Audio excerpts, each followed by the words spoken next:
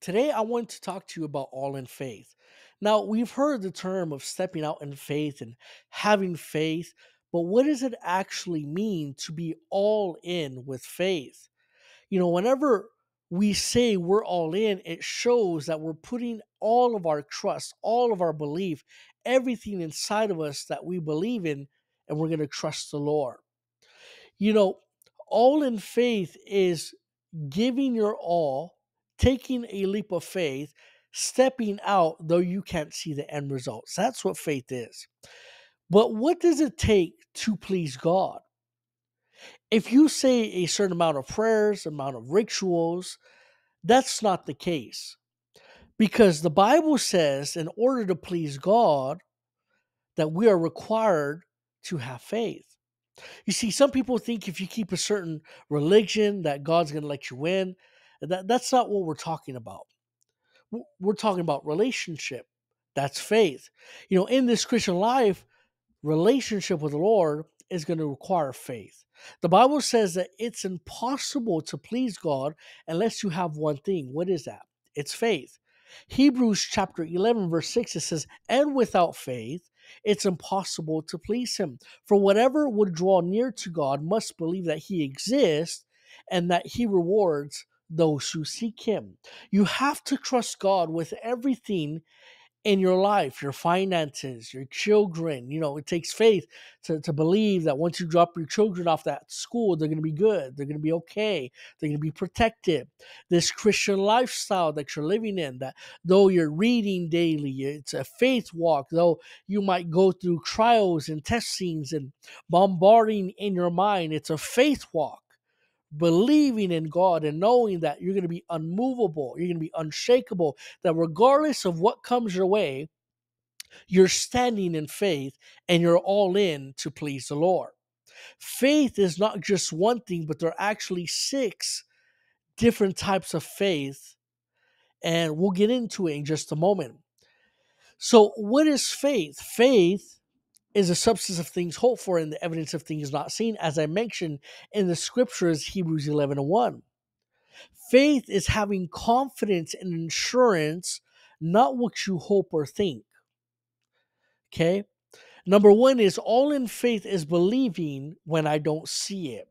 Faith is visualizing what's before you, the future, even though you can't see it. It's a confidence that you have and you believe in your heart that you're going to achieve it, though you don't know how far it is or though you don't know when you're going to receive it. You just know in confidence that by faith you're going to obtain it. As human beings, we often say, I'll believe it if I see it, or I'll take a step out of faith if I see just a little bit of the picture of what God has for me. Well, that's the opposite of faith. Because the Bible says here in Hebrews chapter 11, verse 6, as we read, it says, and without faith, it is impossible to please God. You see, in the secular world, faith is used all the time. When an artist is creating a painting or a man has an eye on a certain girl, they're believing that it's for them. They're believing that that's for them. They're believing that what they're seeing is attracted to them and that's what they want. The secular man that likes that girl is going to believe, he's going to see maybe visions in his mind or thoughts in his mind of him holding her hand. He's going to, whatever it takes, I know she's mine. Especially Christians that, they want to marry right away. They have the faith that they're going to believe for that spouse and they're going to get married and have a wedding, and God is going to bless that marriage just by faith. So since, even people in the secular world, they have faith, but how much more should a child of God believe and have faith in God? We should have greater faith. Number two, all in faith is obeying when we don't understand it. Listen, everything that you may face or when God calls you to it, we may not always understand. If we always understood everything, then maybe it may not require faith, but sometimes we're not always going to understand it. There was a man in the Bible named Noah. all the doubt he might have had in his mind. He probably thought that he really heard from God, and people are mocking him and people are shaming him and saying, look at this man, look what he's doing. But he had faith and he knew that he heard from God. But imagine the doubts that he dealt with. Imagine the fears that if this didn't happen. The Bible says, by faith, Noah built an ark. He did it by faith and he believed that he heard the Lord. So he stepped out in faith and said, I'm going to build the ark. Faith is believing when it doesn't even make sense. You ever hear God tell you to do something and it just doesn't make sense at all? There was one time where, if I could share a story with you, I was getting ready to go to work, and this time I wasn't driving yet. I was just taking the bus. And I remember I used to go a certain route all the time. But I remember getting to the bus stop and the Lord speaking to me. He said, I want you to cross the street and take the opposite bus. And I said, God, if I take the opposite bus, it's going to detour me around and I'm going to get to my job maybe later. Like it just wouldn't make sense. And me as a believer, as a Christian, I just know. I said, let me just believe the word that God is telling me, step out in faith, and let me just react to it. I remember crossing the street, seeing a man that was there. He was homeless, but he was nicely groomed and nicely well kept. And I began to talk to him and begin to talk to him about the Lord, just seeing if he had faith and if he was saved, and just having conversation. Comes out, that this guy was homeless, and he was actually just sitting there and just letting the time go by and just getting his day started. So as I'm talking to him, I begin to talk to him about the Lord and begin to share with him about the goodness of God. And I began to ask him if he was saved. I began to ask him if he accepted the Lord in his heart, and he had said that he didn't. And I said, well, what's stopping you?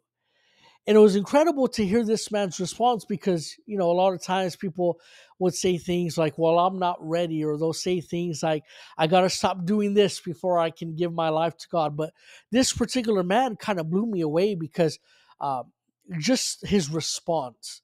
His response was, I'm not worthy to serve God. I'm not worthy or perfect enough to serve him, and I don't think he'd ever receive me. My heart was moved with such compassion when I heard that. And scriptures started flying to me, and I began to minister to him and tell him what the Bible had said, that all of us are sinners, but we're saved by grace, and that's through faith. And that all of our sins before the Lord, they're like filthy rags. So nobody's worthy, nobody's perfect. And I said, this is why we serve Jesus. This is why we serve the Lord, is because one, we can't do it on our own. Two, we can't save ourselves. And three, we need a savior. And Jesus died for our sin. So I remember praying with this man and just, telling him about the goodness of God, but still he wasn't ready yet. He said, well, maybe I got to think about it. And I said, okay, no worries. And I said, can I pray for you? Now, I noticed this man, uh, he was well cleaned and groomed. He was missing a few teeth, and uh, hair was kind of long, but it was, groomed. And he had just a cart with maybe one backpack in it. And I began to ask him, I said, can I pray for you that God will bless you? And he was like, yeah, sure, I guess so. And I said, and one thing I told him is, when I pray for people, I believe in faith. I have the faith that when I pray, that God hears my prayer and that God will meet the need for that person. It's just the confidence that I have when I pray, having faith. The guy said, sure. And I said, hopefully I get to see you again soon. And I said, remember, Jesus loves you and he has a plan for your life. And so he said, thank you so much. The bus came. I got on the bus. I ended up making it to work and I was on time. It was just crazy how just God knows all things. I guess the bus wasn't delayed and switched routes for that day. And I ended up getting to work as if, normal time as I usually would. So God knows all things. I remember going back to the story. I remember a couple days later walking down the same hill that I was going to the bus stop, on my regular route for work, but this time it was at nighttime. I see this homeless man, some homeless man approaching me with a basket full of duffel bags and food and all kinds of stuff. And I didn't pay any attention to him, but I noticed it was the man that I spoken to 2 days before I went on the bus for work. He stopped me and he said, "Brother, brother," he had tears in his eyes. And I said, "What's going on?" And he began to weep uncontrollably. And it reminded me of a child, when they get hurt and they're just sobbing, they're weeping uncontrollably, and they're trying to calm them down to kind of get what's going on out of their mouth. And so this guy, he's weeping, he's crying, and he's saying, "You just don't understand. I don't understand it. God is so good." I said, "What's going on? Please, like, are you okay? What's happening?" I was really concerned for him. He said, "After you prayed for me, I walked behind a building. It was a 7-Eleven. There's a dentist back there, and they said that there was some dentists that came out, and they said that they saw him and that there was a day of giving back to the community." And so they said that he was the first person that they spotted, and that he was one of them that they selected randomly. And they said, "You know what? We're going to bless you today. We're going to help you out." Can I tell you something? This, as I mentioned earlier in the story, that this man, he had a few teeth that were missing. The dentist gave him 4 free teeth, completed a full set of teeth for him for free. They said, "We believe in giving back and we believe in blessing others because we've also been blessed." They gave him duffel bags of clothes the size that he wears. They gave him gift cards to buy out to food in grocery stores. Talk about the grace and favor of God that came upon this man. It was faith that I prayed for him that God was going to meet the miracle. And I believed it. And this man got blessed. After I got done talking to him, he said it in his mouth. And he said, "Wow, God is real. He took care of me. Look at everything he gave to me. He gave me clothes. He gave me food. He even fixed my teeth." This man was life changed by what had happened. It was by faith as I took a step out and prayed for him. And we saw the result. I reminded him of what he had said, that he was thinking about accepting Christ. I reminded him that day again, and I said, "Remember, I asked you if you would like to accept him, and you said you had to think about it.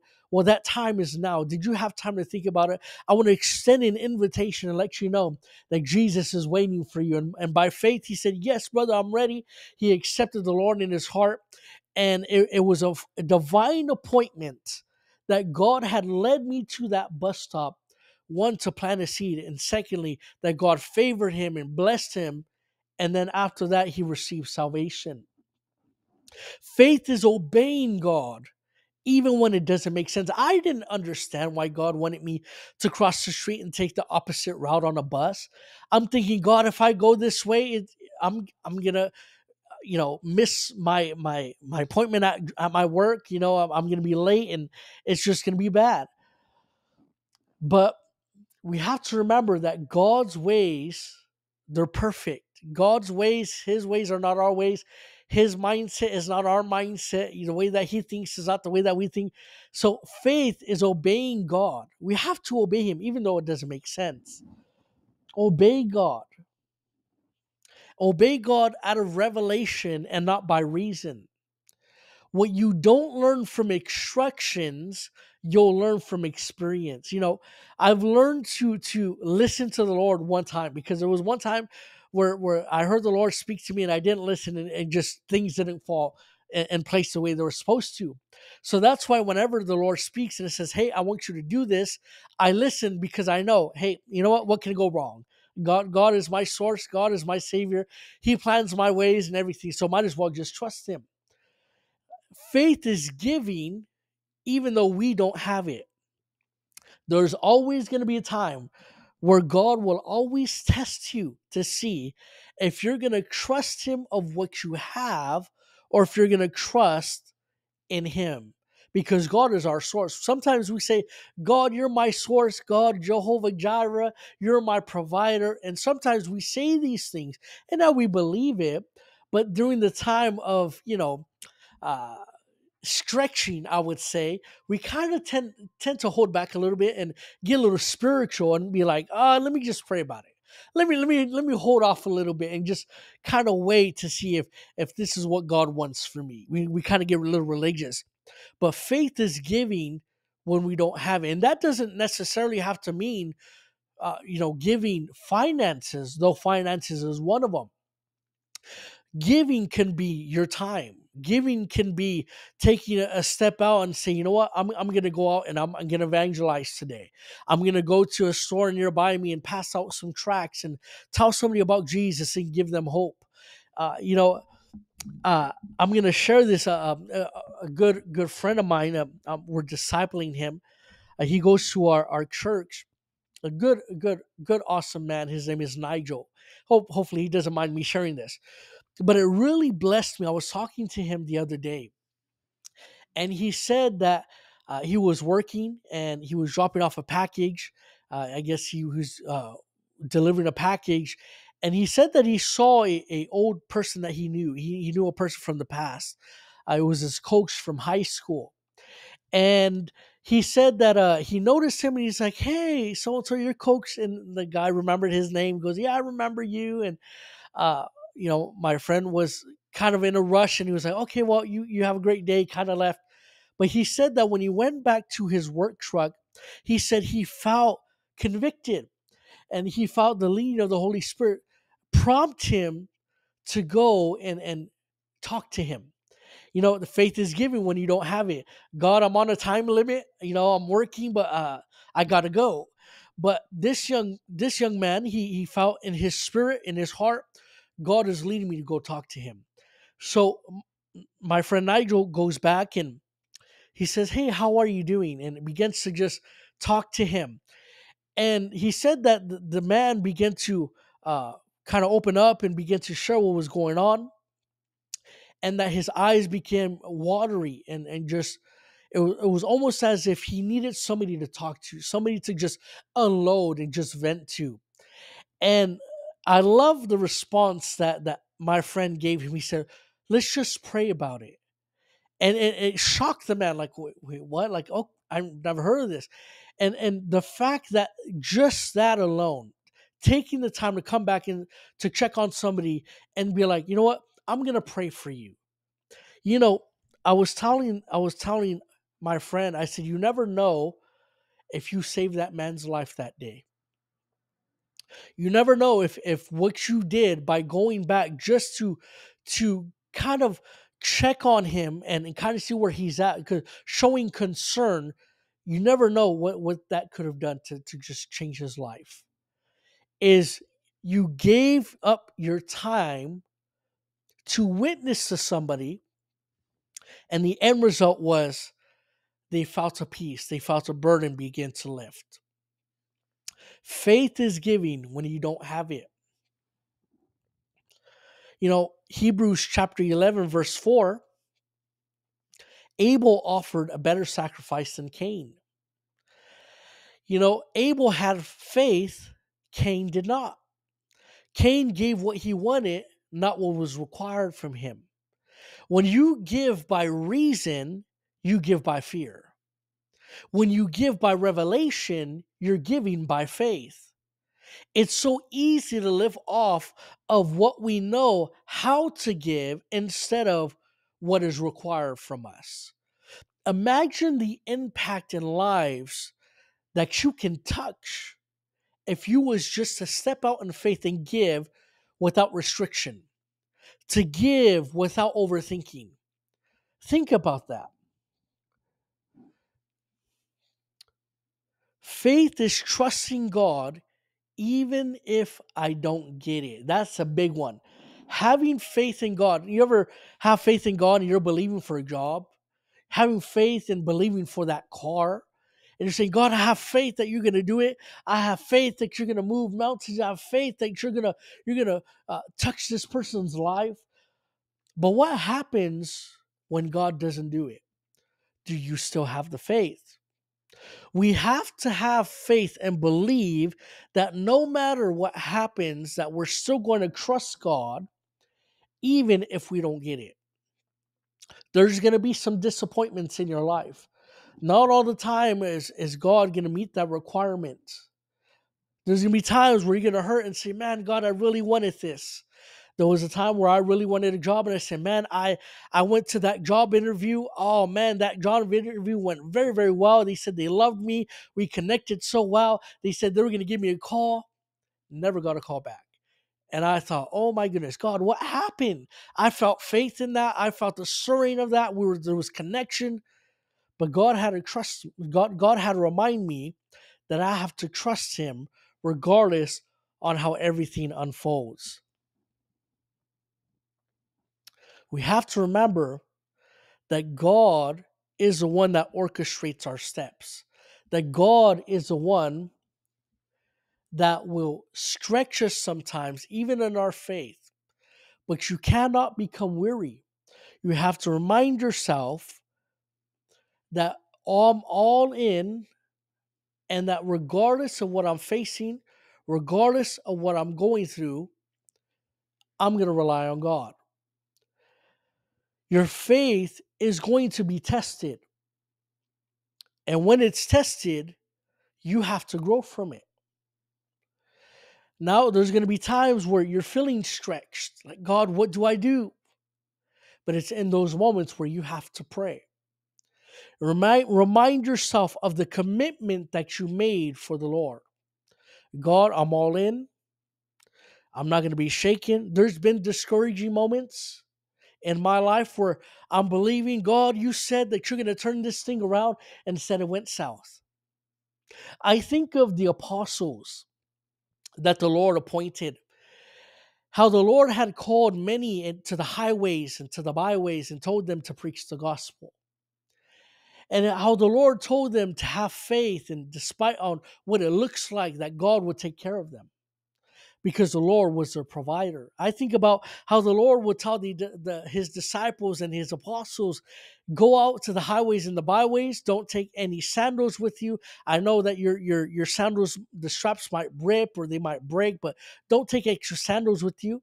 He'll go on to say, don't take extra money with you. I know it might be a little hard, but I'm stretching your faith, but you're going to make it. He'll say things like, don't take extra clothes, because I know even though your clothes might get dirty, even though you might be walking for a long time, you might need some clothes because you might sweat through it. But don't worry, you'll get some extra clothes later on. And he goes on to even saying, don't take extra food with you. He goes, I know you might be hungry. I know you might have to fast a little bit, but you're going to be taken care of. He even goes on to say, don't worry about where you're going to sleep or where you're going to live. He said, a good Samaritan will come and they'll place you in a place and they'll take care of you. They'll feed you. They'll cover you because I sent them. Now, God will send you and tell you these things. Hey, I want you to go to the highways and the byways. I want you to do this. I want you to do that. But He'll never give you the full details, because sometimes if He gives us the full details, we'll take a step back and say, oh, I don't know, God. I don't know if I can do this. If we could be real, a lot of us, including myself, because I'm the first one to be so transparent and be like, I don't know, God. I might have to wrestle with God a little bit, but eventually, you know, uh, I'll do it. But your faith is going to be tested. Your faith is going to be stretched at times. But in all of what you're doing, you have to grow from it. How do you grow from it? You grow by simply going through it. Oh, I need to say that one again. Your faith will grow by you going through it.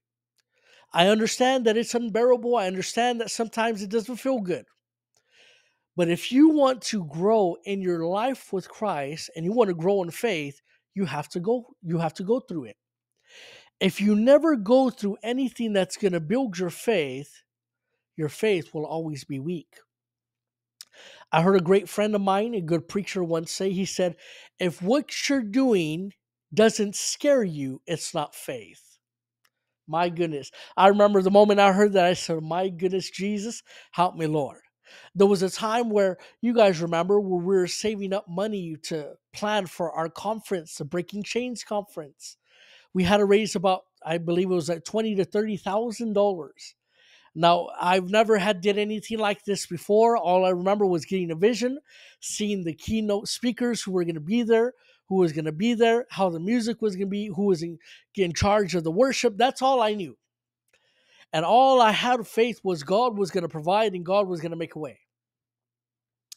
I remember being in church and my faith was being tested. It came to the time of giving. And I remember the Lord speaking and saying to give. And I said, oh man, God, you want me to give that? And this was a time where our church was being built because there was construction going on. We wanted to remodel and kind of redo some things in the church to make it look nice. And so I was like, okay, God, I'll give my tithes. I give my tithes. God says, okay, what about the offering? I said, oh, God, all right, I'll give $5 in the offering. There's my offering. And then I heard the Lord speak to me. He said, what about your church? And I said, oh, what about the church, God? And he said, well, you're part of the church. He said, build the church. And I heard the Lord said, he said, if you take care of my church, I'll take care of, he said, if you take care of my church and my home, my house, I'll take care of yours. And I'm thinking, okay, God, how much you want me to give? And the Lord stretching me by faith, knowing that we're still raising money for a conference, knowing that I don't even have it. I said, okay, God, we're going to give it. I remember giving my tithes, the offering, even towards the building fund. And I said, okay, God, I don't have enough for it anyways. So I trust you. There was times where I didn't have enough for food in our home. And I would literally look over to my wife and said, I got to give. We got to be faithful. We would give it. I would look over and said, I don't know how we're going to eat tonight. But by the grace of God and by faith, as we stood and stepped out in faith and gave, God always met the need. After I sowed and gave to the building fund and my tithes and my offering and being faithful, somebody in our church came up to me and said, I believe what you're doing. And God put this on me and my wife's heart to give to you. And I remember they had sold about a good amount, it's about $800 into the vision for this church event that we're doing. And I'm thinking, oh my goodness. And I'm thinking in my mind, man, this is a stretch, God. I don't know how this is going to do it. And God sent people that were so close to us, put on their heart to even want to bless us. That is faith. For the Breaking Chains conference, God took care of it all. We're able to pay the ministers and be able to go through and have worship and it was just amazing. But God did it. My faith had to be stretched before I can see the end result. So I want to encourage you and say this again. Your faith is going to be tested. And when it's tested, you will grow from it. I say all of that to say this. Do not stop growing. Have faith in the Lord, yes, but give your all, and you will see not only your faith begin to expand, but you will begin to see God move in your life in such a mighty way that would even shock you. I want to pray now for those who are watching. I want to pray that your faith is strengthened and that God will even begin to encourage you to step out in faith and that God will even stretch your faith. So let's pray right now. Father, in the name of Jesus, I pray for that one that is watching. Lord, I pray that you would strengthen their faith. I pray, God, that you would pour into them. And Lord, I pray that they would grow and that they will learn to trust you. In Jesus' name. If you believe it, say amen. If this message has blessed you and you would like to become a monthly ministry supporter or even check out more information about our ministry, go to SergioSanchezMinistries.com. God bless you and thank you for watching.